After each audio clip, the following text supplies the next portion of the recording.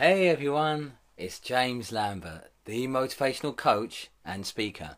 I went from knockouts to knowledge and from headlocks to hugs. I still embrace people, just now in a more positive way. In this video, I really wanted to share with you a lovely email I get, and it says it's a note from the universe, and from a group called Tut by Mike Dooley.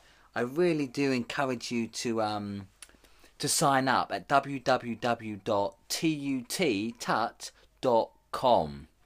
It's Mike Dooley. He really has done some excellent books, mainly dealing with the law of attraction and creating things, positivity and personal development.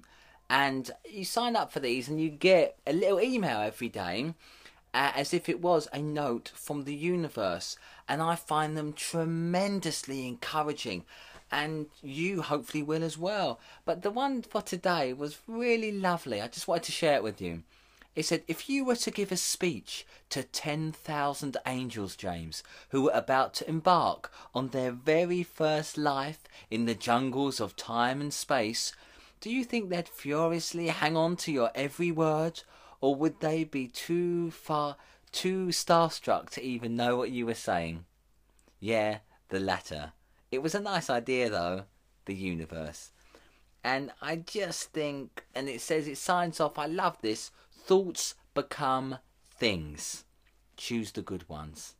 As I say, you can get that www.tuttut.com, and it's Mike Dooley, Dooley. Really good author, and you may enjoy some of his work.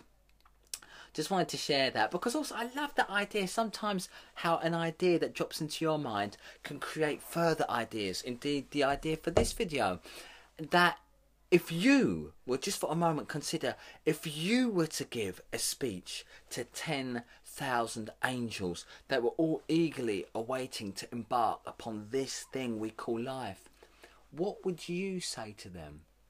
And I just want you to stop, because you don't have to be a motivational speaker or be in the game of personal development or self-improvement to just entertain that idea. What would you say? You've got a story to tell. You know, you've picked up some learning. You better believe in your time here on earth. What would you say to encourage them or to give them hope? A lesson you've learned in life, business, love. I'd just like you to think on that, mainly for yourself, but if you'll be happy enough to share it, please do let me know. I'd love to hear that. But just for you, what would you say if you got a chance to talk to 10,000 angels about to embark upon life? Or if it helps, if that analogy or just doesn't work for you, just people, 10,000 people, youngsters about to start or to leave school to go out into the big bad world. What would you say? The big beautiful world, I should say. What knowledge would you like to embark? Or it could be to your son or daughter if you find that more helpful, a loved one, a cousin. It doesn't matter, but if you were presented, what would you like to share that you think would be of value to them? As I say, do it for yourself first and foremost, that's most important. If you would like to share it with me, please do. In the comments or private message me at my public Facebook page. I'd love to hear from you.